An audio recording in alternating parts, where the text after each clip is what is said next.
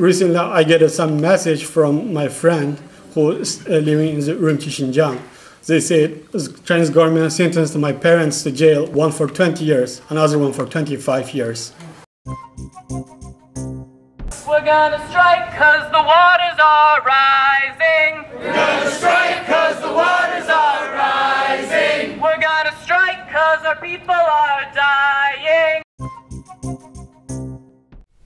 Hello, my name is Stanley Heller. Welcome to The Struggle. On December 7th, the Dwight Hall Peace Initiative at Yale and Promoting Enduring Peace sponsored talks under the title The Rohingya and Uyghur Crises, talking about the persecution of those two Muslim peoples. We first heard from a Uyghur speaker.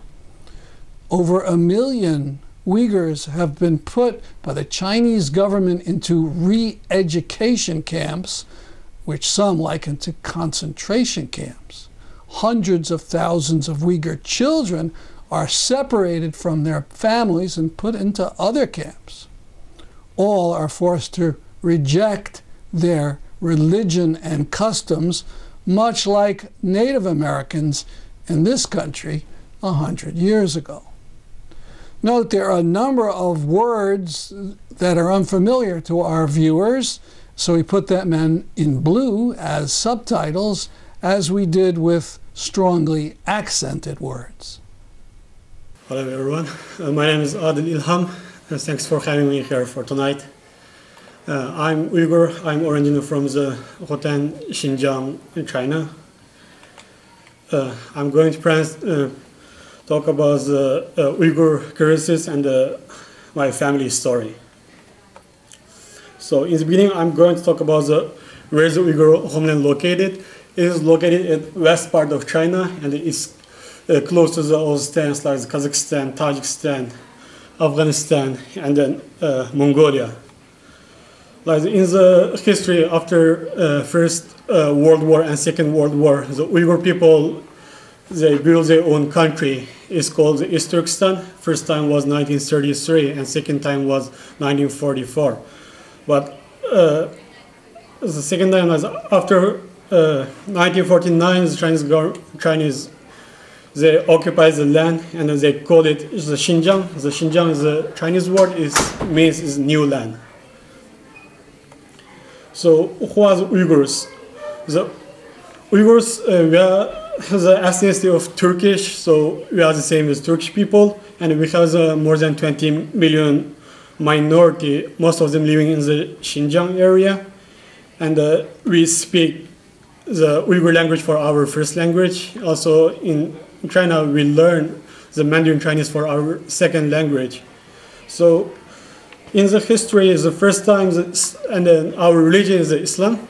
So in the history, the first time the Islam came into the Xinjiang area was 9th century, and then in the 15th century, like all people they get the Islam is covered by all. So what's happening in the Xinjiang area right now? If you Google Uyghur, you can see plenty of news about the relocation camps.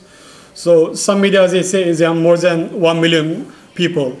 Some media say there are more than 4 million, and some media say there are more than 6 million people in the detained in the concentration camp. Includes a large amount of well-educated people. As I say, like we have more than 20 million Uyghur minority living in Xinjiang, but recently, if you go Chinese government website, if you check the Uyghur minority population, it shows just around the 10 million. But in the 2001, it was 10 million. And another thing, after they arrest the people to the concentration camp, they send some of them to the factories for work for free or less amount of money, like the 300 Chinese yuan, like less than $45 US dollars. And they also transfer some of the people to the jail. After that, after they arrest the parents, they put some child in the children camps, and then they stop them to learn their own culture, ask them to speak Chinese, learn Chinese, practice the Chinese cultures, and then ask them to wear the Chinese dress. And after that, also the big evil thing is the organ transplantation. So there's a picture. You can see the top one. It shows in the airport they have a specific channel for the special travelers and the human organ transportation channel for transport the human organ. And another the picture you can see from that is a lot of Uyghur people after arrest they transfer them to the other land in China. So what's happening? In China, after they arrest people in the camp, like they are doing the brainwash, stop people practice their religion, the culture, and you can see the in the Urumqi, the #1 primary school from the 2018, they stopped the Uyghur children to speak the Uyghur language, their mother language, ask them to speak Chinese. So you cannot say, Yaxshi says, Assalamu alaikum, you just need to say, Ni hao. So this picture in the left side top is our traditional dresses. So we have our traditional clothes. But right now, recently the Chinese stopped them to dressing like that, ask them to dress like this. It's a Chinese traditional clothes. And I can say even right now in Chinese school, the Chinese kids, they don't even dress like this. But they just want to make them becoming Chinese. So another thing what's happening is after that, China also bans the Muslim names. So people cannot give their child the Muslim names such as Muhammad, Muslima, Aisha, Jihad, Mujahid, this kind of Islamic names. Also they cannot give in your name, cannot show like the moon and the star because it relative to Islam, that you think about Islam. Also a lot of mosques where has more than 500, 600 years of history of historical mosques is destroyed. And then they also stop Muslim people to practice their religion. They don't allow people to go to mosque. They don't allow people even pray at home, anywhere with other people. So even during the Ramadan time, they don't allow people to fasting. They don't allow people to recite the Quran. Even when I was high school, like, our teacher asked us randomly to go to the office, ask us to drink water during Ramadan, just for make sure we are not fasting. And also, for the Uyghur minority in Xinjiang, it's not allowed to learn the Arabic language or Turkish language. So they say it's extremism, so you cannot learn anything about the Islamic. Even the word Assalamu alaikum is for have peace for you, like hello. But it's also banned in China. And they arrest people who say Assalamu alaikum and they sentence them to jail for 10 years. So there's some leaking news. The New York Times is 403 pages of internal documents that have been shared with New York Times in 3 weeks ago, and they have 161 pages about the Uyghur population in Xinjiang. And you can see absolutely what Xi Jinping asked people is absolutely no mercy. So you cannot show any mercy for any Uyghur people. And there's another one from the leaking document. Some people who taking education in the other land, after they go back to their hometown, their parents is disappeared, their relatives is disappeared, they don't have a home anymore. And then they ask the community people, where's my parents? And this is the answer how Chinese government asks them to answer their question. They said, your parents is taken to the re-education school, they are learning the techniques, so Chinese government teaching them without taking any tuition, so you should appreciate for government, and you cannot say anything. And I say, if you want to meet with them, we can arrange for you to have a video meeting. And another one, if they ask, like, did they commit a crime, will they be judged as criminal? And they should, as the government people, answer like, no, they did not commit a crime and will not be judged as criminal. But is that true? Now I'm going to share my family story, my own story. This picture taken 20 years ago when I was 10 years old is my father, my mom, and my younger brother. My parents, my father, his name is Ilham Rzouaki. He was born in January 1964.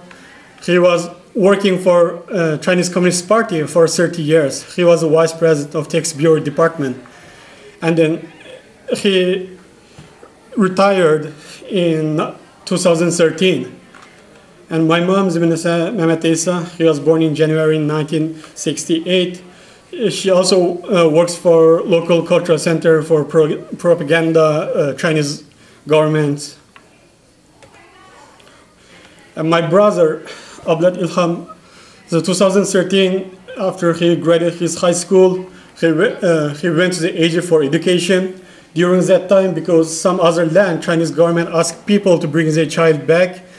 If not, they will arrest him and put him in jail. And during that time, my father afraid this things happened in Hotan. So he asked my brother to transfer to the Turkey for education. And then he went to the Turkey 2016 and started to learn Turkish and then prepare for the college exam. The September 2018, he started his undergraduate with the software engineering.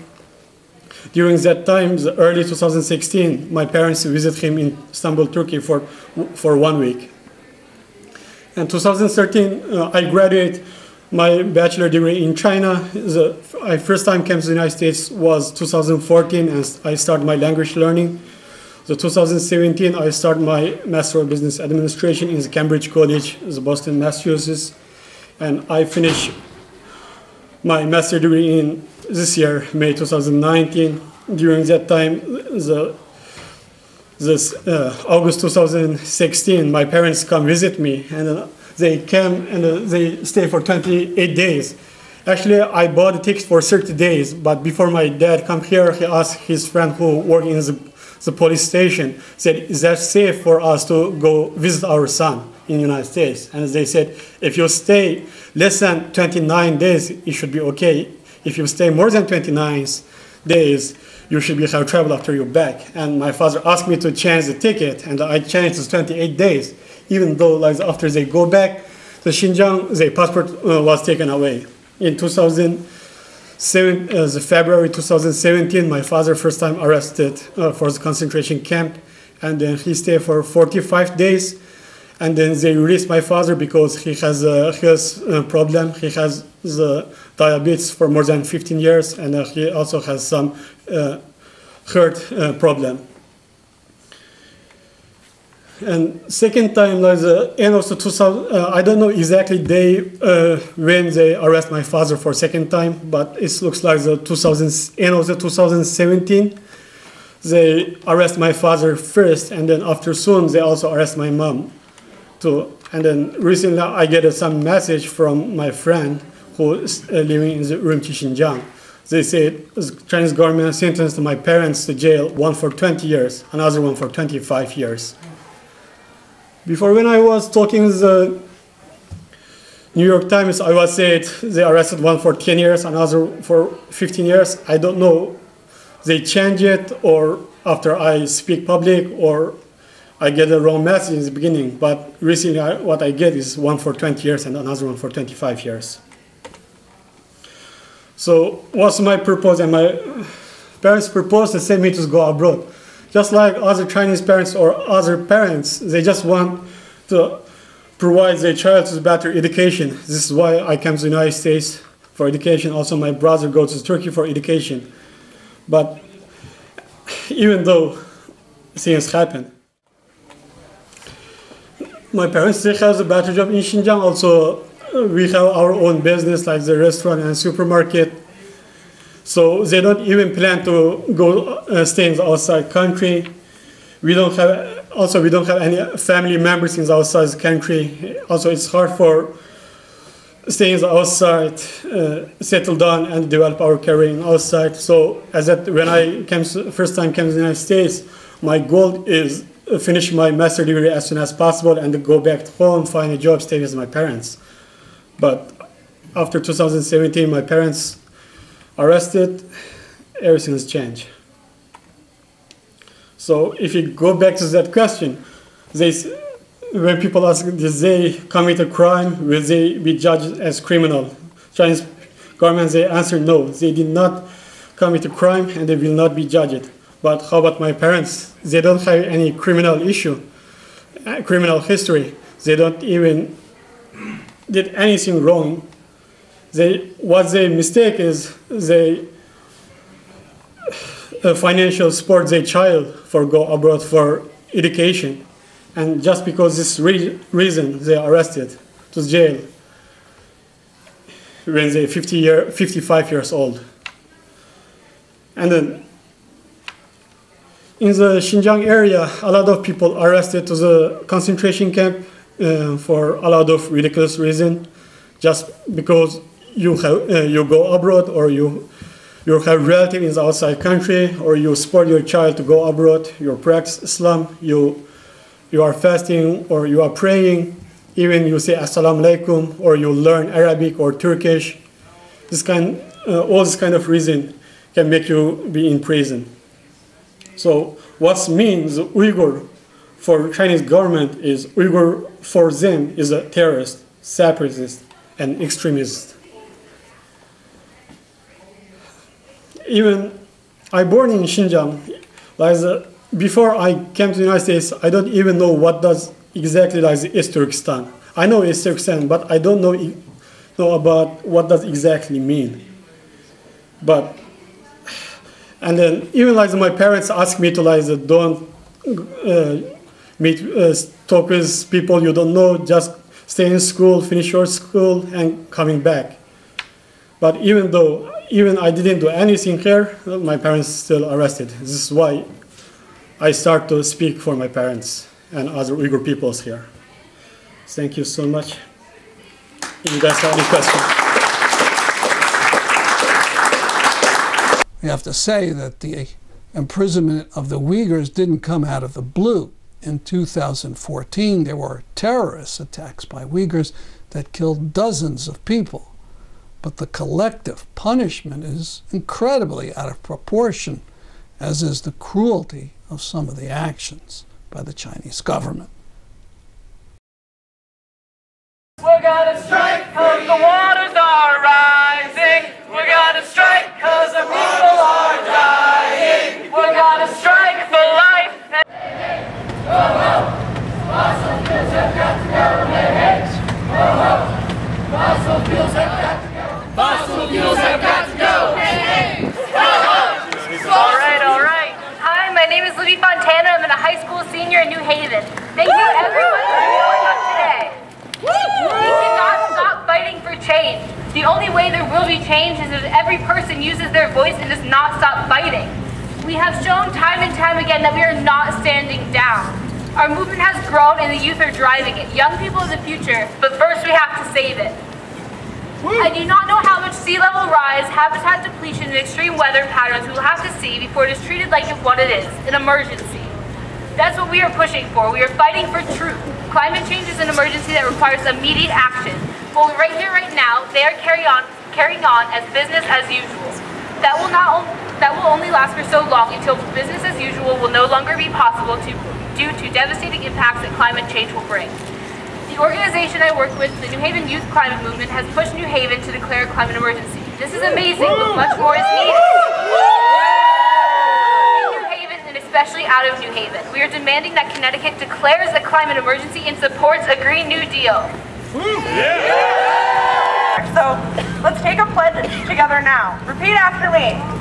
I pledge that in 2020, I pledge that in 2020, I will continue the fight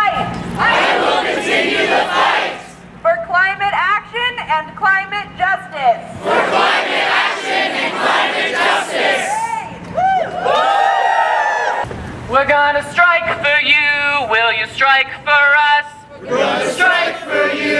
Will you strike for us? We're gonna strike 'cause the waters are rising. We're gonna strike 'cause the waters are rising. We're gonna strike 'cause our people are dying. We're gonna strike 'cause our people are dying. We're gonna fight for life and everything we love. We're gonna fight for life And everything we love. We're gonna strike for you. Will you strike for us? We're gonna strike for you. Will you strike for us? All together. We're gonna strike for you. Will you strike for us? We're gonna strike for you. Will you strike for us? And are you with Sunrise or the New Haven Climate Movement? I'm with New Haven Climate Movement, and I'm on the Youth Action Team as a founding member. Okay, so we're here at the close of the rally, and could you talk about what went on today? So today, all around the world actually, this is part of the international strikes. It's the December 6th strike. We're striking specifically in this rally for a Green New Deal for Connecticut and just stronger action locally and statewide. And so where did you go? This is a little different than the last one in September. So do you mean like what was the theme in September? No, what was the route? Where did you march? So today we marched around downtown. So first we started at City Hall. We went down Chapel Street to the Yale Art Gallery, went to cross campus, to the courthouse, and then back to City Hall. And at the courthouse this morning had a number of students who were facing the court over the Yale-Harvard action. Yes. I'm personally not a college student, so I don't know a lot about what went down, but I do know that a lot of people have gotten arrested from that, and but I've heard that there's some donors that are trying to help cover fines that they were charged, but I think they're going to be all right. Well, it looks like quite a good crew, and people sang all over at the end. Yeah, definitely. And also at the courthouse this morning for the Yale students, they were all outside rallying for their support for the people that did get arrested. The group No More Dirty Power in Kilingly has asked us to show local people and their objections to another methane burning power plant in that town. Here's the first one. Hi, my name is Earl McWilliams. I live at 215 North Shore Road in Dayville, about a half a mile away from where NTE wants to put this 645 megawatt power plant. This started like 3.5 years ago for me. I went down to the library to read in their initial application. Soon as I got into it, I realized there was trouble. It says in there, they admit that they will significantly exceed safe levels for pollution locally. But that won't be a big problem because it's subsumed in the larger airshed, East Providence to East Hartford. And the situation is going to be so much better there that using cumulative analysis, you don't have to worry about the local pollution. Reading further, I think I discovered what their problem is. The smokestack on that plant was supposed to be 170 feet. That's in the map in the initial application. But for aesthetic reasons, what they termed aesthetic reasons, they cut it down to 150 feet. That's way too short to allow for the dispersal of all the heaviest pollutants, the particulate matter 2.5, noxious oxides, and all the heavy stuff. It will not go high into the air and get dispersed as it's supposed to. By way of example, the Boroville plant, we defeated the Invenergy plant that was going to be in Boroville, Rhode Island. That was going to be on one of the highest points in Rhode Island. And that stack was going to be 225 feet tall. And this stack that they're proposing to build at the NTE site is actually in a 30-foot depression, 30 foot below grade. So the height of the stack is really only 120 feet. EPA has something to say about that. EPA back in 1985, and we have the regulations, specified that the stack has to be 65 meters tall, or the highest, 65 meters tall, which is 213 feet, or it should be 2.5 times the height of the next tallest building on the site. next tallest building is 110 feet. Do the math, times 2.5, it ought to be 275 feet high. So that stack is way too short to allow for the heaviest pollutants, for any of the pollutants, to get dispersed. Instead, Kilingly, Plainfield, Thompson, Putnam, any town within a 30-mile radius is going to get much more severe pollution than if the stack were the right height. What really bothers me is that for 3.5 years, I and others have brought this up to the Siting Council, to NTE. You know, this is the Siting Council, of course, is the way in which local towns were denied the right to reject plants like this. They denied the rights of the people to object, but the trade-off was, well, we're going to listen to your concerns and we're going to answer your questions. For 3.5 years, we've been proposing this problem, positing this problem, and for 3.5 years, we have not gotten any attempt at an answer. And to me, that indicts the whole siting process. The whole thing is a fraud, in my view. They simply want to be able to put these big corporate entities, come in and just drop them in our backyards, especially if we're a poor town that can be played for money. And I think that's what's happened here. But I think that if this plant goes in, especially as it's presently planned, it is going to be a disaster for much of northeastern Connecticut, central Mass, and northern Rhode Island. And I hope somehow that we can stop this. The governor's office has been bombarded with phone calls against the Kilingly plant. Please give a call yourself. The message is simple. Stop the fracked gas power plant in Kilingly. Save the date, Saturday, January 18th. Mazin Qumsiyeh, the director of the Palestine National Museum, will be delivering the Shafer lecture for promoting enduring peace. It'll take place at 6 p.m. in the Palestine Museum, U.S. in Woodbridge, Connecticut. More information next week. That's our program for today. See you next week at this time. I'm Stanley Heller for The Struggle.